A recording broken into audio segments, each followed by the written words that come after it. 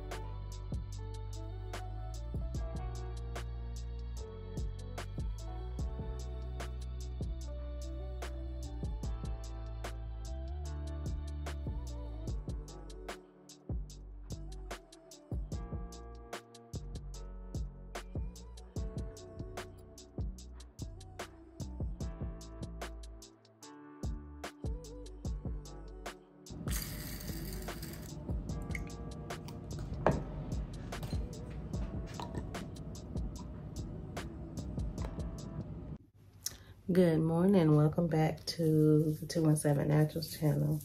In this video, I'm going to be decorating my Christmas tree, and we're going to go over the Midwest winter holiday collection.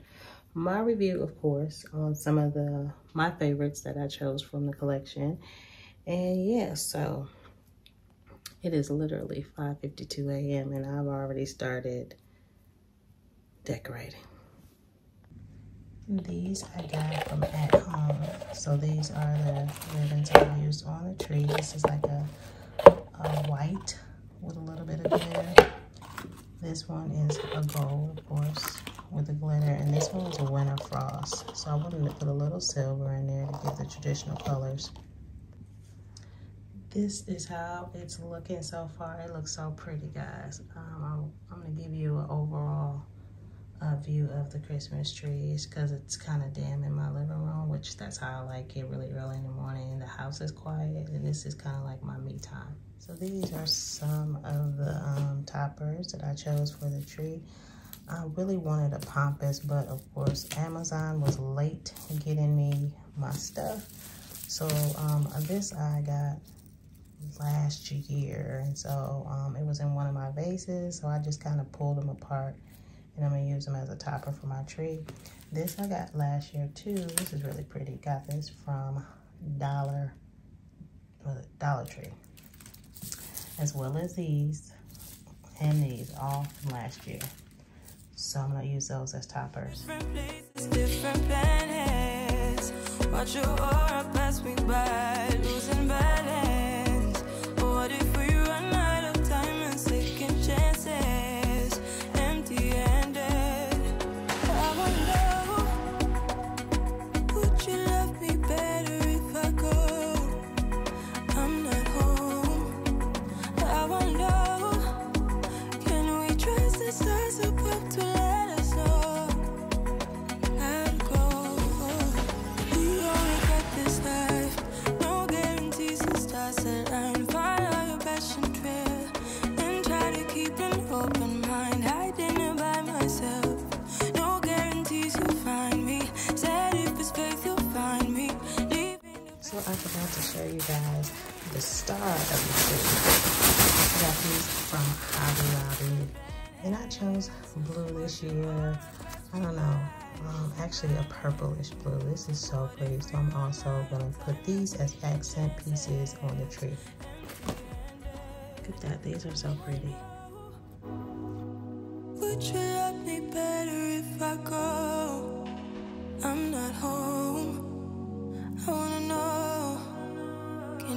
justice that's about to let us know how to go. Whoa.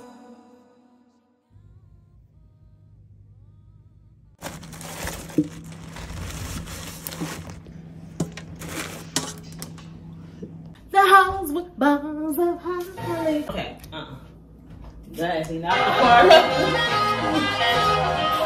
Hi, so you did this. Welcome back to my YouTube channel. And today we are cooking cornbread, milk and egg. Okay, guys, so we put this cornbread mix in there. We put 1, 2. How many boxes you put in?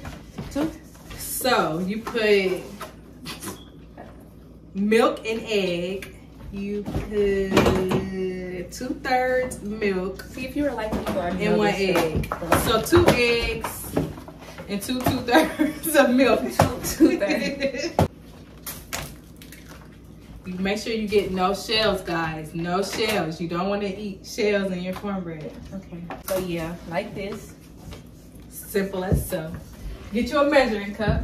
Here you go. Let me talk about my life, even though she's probably gonna edit this out. It's fine. So, hey guys, my name's Genesis, and I'm 16, and it is the day before Thanksgiving. Liquid is different cup than dry ingredients. So when it says a cup of, milk, then you use this. Educating her. My birthday is January 21st. For anybody who needs to know. Dry ingredients that you use. Yeah. Where is So it? they just letting you put your own. So guys, we're just gonna. So we're making a dressing. I'm teaching these girls to make dressing. Even though I don't like dressing, but whatever. I will never need to know how to make this because I'll never be making it. So just You gonna eat something today? Well, tomorrow. All right. All right, 12 for 6. Okay, And we have the oven preheating at 400. And I'm a person who cleans as my house, so. You don't see that over there on the side? Oh no! See, that's my blind spot. You gotta here. Go ahead and hit that. Boom. Then, what's this? More cornbread. Cornbread for to go with the greens. Because it don't be a lot, but here, just do 1 more. That's what we'll do. Okay, we'll leave it. This is 3 boxes.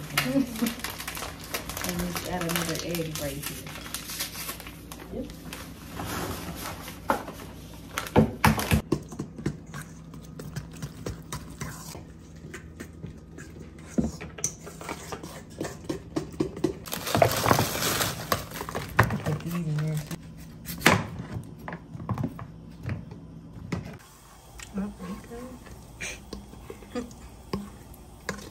Cause who knew that at the brink of the end, life would begin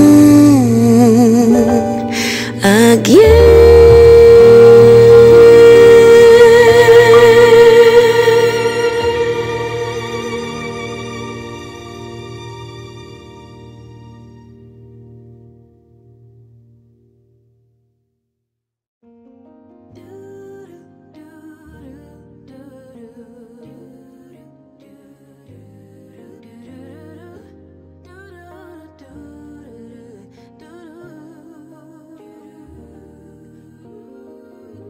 Daydream with me, let your mind explore all the things we were created for.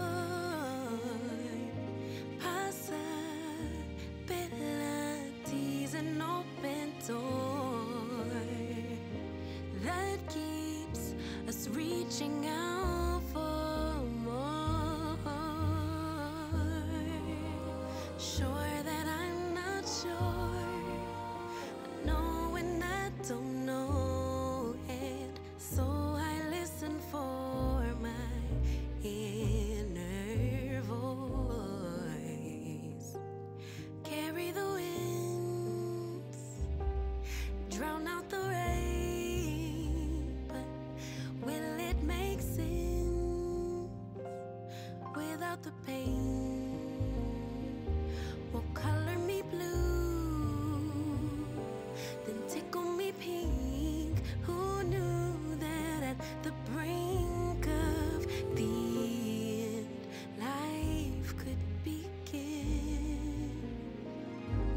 Got some free time to myself, and so I'm gonna get this review done. I'm gonna give you my honest opinion of the Midwest Fragrance Oil Winter Collection. So I think it was like, let me see how many. 1, 2, 3, 4, 5, 6. I think it was like 10 of them. 5, 6, 7, 8, 9, 10. Yes, it was 10 fragrances that they launched. It was like a mini like 2-ounce bottles. So I'm gonna go over them and get them all out.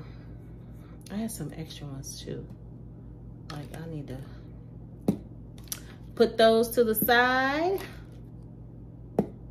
I've been meaning to get this review done. But I've been working on my, of course, Black Friday. And then I also have a winter or a holiday market that I'll be in. So I've been working on my candles for that event. I don't think this is part of it either. Okay, I think we're all good to go. Okay, so there is 10 fragrances. Now let's start off with the Cashmere Sugar. I'm gonna pull the notes up on this one. So the Cashmere Sugar says that it has, this is it. Come on, focus. Why doesn't my camera wanna focus? Okay, there we go, Cashmere Sugar. So it has notes of jasmine, pink peppercorn, which is really popular this year, pink pepper. It's got poppy, tea rose petals, golden soft amber, soft cotton. This is really like a lot of different notes. Cashmere musk, sun-kissed suede, and spun sugar.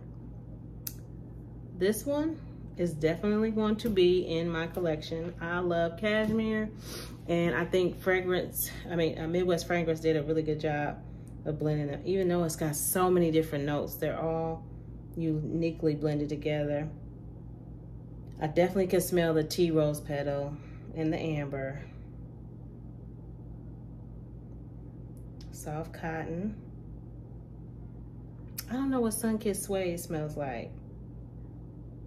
I know what suede smells like, but this smells really good. Cashmere Sugar, for me, probably a 9 out of 10 for me. Okay, so let's move on to the next one, which is the Champagne Toast. Champagne Toast. I've already smelled this one, so. I have the Champagne Fragrance Oil from Brambleberry. Brambleberry is a really good one. That's the one when I first started making candles, I used Brambleberry a lot. They're a little pricey, but really good, high quality fragrance. But y'all, this one is definitely going to be my New Year's candle. It smells so good. The Brambleberry one is kind of strong. Like when I say you only need that's all you need of it, because it really smells like champagne, and it's really, really potent. But the notes on this one is sparkling champagne, juicy tangerine, and I definitely smell the champagne and the tangerine. That's the top notes. White nectarine, I definitely smell the pink passion fruit and hibiscus. Sugar, just enough, not too sweet, just like a good champagne, a fruity champagne, and vanilla musk. 10 out of 10 for me. This one is definitely going into my collection, my winter collection. The next one is a smoked cedar and oud.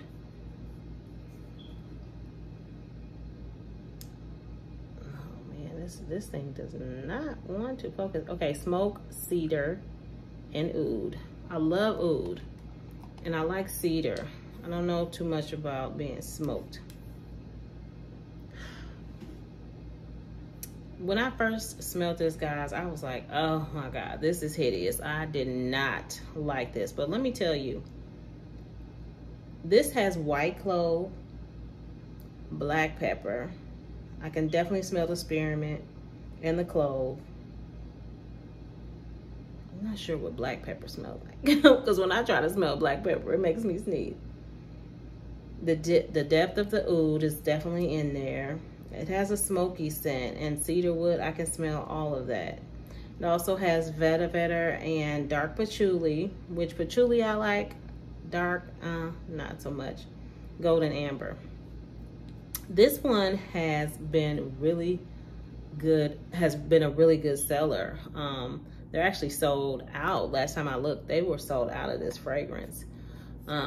So it says resinous, I can't even say it, resinous, I can't say it, guys. Anyway, relaxing woody blend, and it's definitely woody, true smoked cedar and ambers, and oud ambers, because I can smell the oud in it. Highlighted with warm notes of clove, cedarwood, and spearmint on a base of patchouli and amber. If you like all of the notes that I just named, you probably are gonna really, really like this fragrance. This cedar or smoked cedar and oud, I'm gonna have to blend it with some other things. They are really, really good about giving you suggestions on, you know, what to blend it with. Like people are just, the reviews, people are just like, smells well, it's got good hot throw. My customers love it. So I think it's just one of those scents that either you like it or you don't. But right now it's kind of no for me. Yeah, I'm not a big fan of that. And the next one is Queen of Night. Those first two actually are doing really good too. It's like the cashmere and the champagne, the cashmere sugar and the champagne toast really is like a good seller for a Midwest fragrance company, I think. This Queen of Night, I actually like it because I'm still trying to narrow down and find a good fragrance just like for my brand. I just need a signature one. I like masculine scents, but I want it to be unisex. I have made in my mind I want it to be unisex and all year round. But this one I really like. It says it's the Queen of the Night fragrance oil is a bold, beautiful accord inspired by mesmerizing Queen of Night flower. Highlighted by notes of black plum, which I definitely smell the black plum. It's one of the top notes in this, lily of the valley. And I didn't even know there was a note, Queen of the Night. White jasmine petals and lang lang, and I love lang lang. Dark patchouli is in this as well. White sandalwood and cedarwood. So I like this Queen of the Night. I'm thinking about blending it with something else to come up with my signature fragrance, but I do like it. I would definitely probably give it a 7 out of 10. So the next one is Cosmic.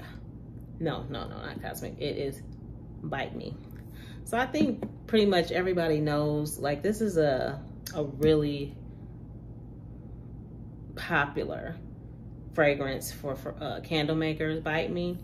It has lemon, lime, pineapple, effervescent, sparkling orange zest, and it gives me a champagne-ish type of vibe. Bite Me is, I don't know, people really, really love this fragrance. It's only one review on the site for this one at this time, but it has the base notes of black cherry, strawberry, and vanilla. So it's definitely, you know, I can see why it's popular. You know, I'll think about it. I would say probably a 6 out of 10. So the next one is Midnight Moonflower. This one is a mysterious blend of blossoms, Turkish rose, neroli, and moonflowers, highlighted with hints of wild lilac, white musk, and warm sandalwood. Y'all, when I tell you, I don't know what it is about this, but they say it's from my understanding, it's a reminder of a Bath and Body Works, but I'm just not a fan of it, guys. I don't know. It's something weird about it's probably the moonflower, and that's probably what I don't like, because the top note is moonflower, nectar, neroli. That's what it is. I'm not a big fan of neroli. A lot of women and a lot of people like neroli, but I'm not a fan of neroli.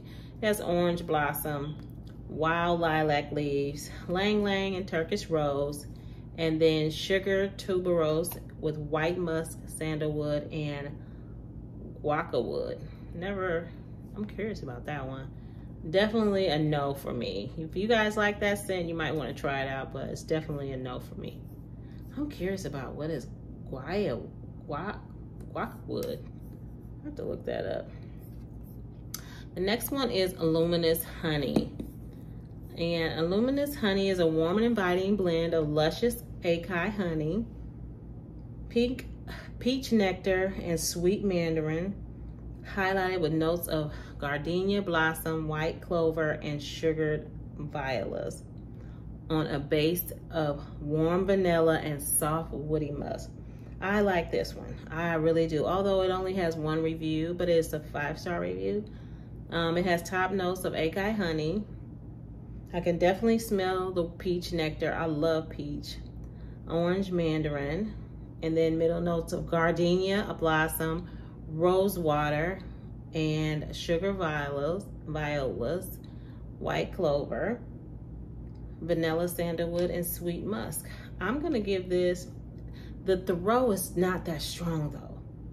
To me, it seems like you would definitely, in a candle, you would for sure have to use 10%, but I was thinking about a nice sugar scrub or soap, maybe even body butter, but if you like a light scent, this honey is good for that. So I would say probably a 7 out of 10. You know, candle I may not do in a candle because it's just, I like for my candles to be strong, honey, strong. The next one is Cosmic Berry. Cosmic Berry. It is original fragrance. It's whimsical, playful accord of beauty berry, blackberry, raspberry, highlighted and uplifted by notes of smooth coconut, delicate florals, and sugared musk. It's definitely giving berry vibes. Definitely giving berry vibes. If you a person that loves berries, it's definitely giving it. You know, it only has 4 stars out of 5 out of the 3 reviews, which is still not bad. But I think it just depends on your taste. If you're a person that likes berries, then you're gonna love it. It has top notes of beauty berry, apple peel, blackberry jam, and lemon zest. And I can smell all of those in this. And the middle notes is shaved coconut, sweet raspberry, white jasmine. Base note is sugar musk and white amber. For a berry scent, I'm gonna give this a 9 because it's got a punch. You're gonna definitely smell the berry. If you're looking for a berry scent, I would recommend trying that Cosmic Berry. The next one is a raspberry tart. It has almost 5-star review. Okay.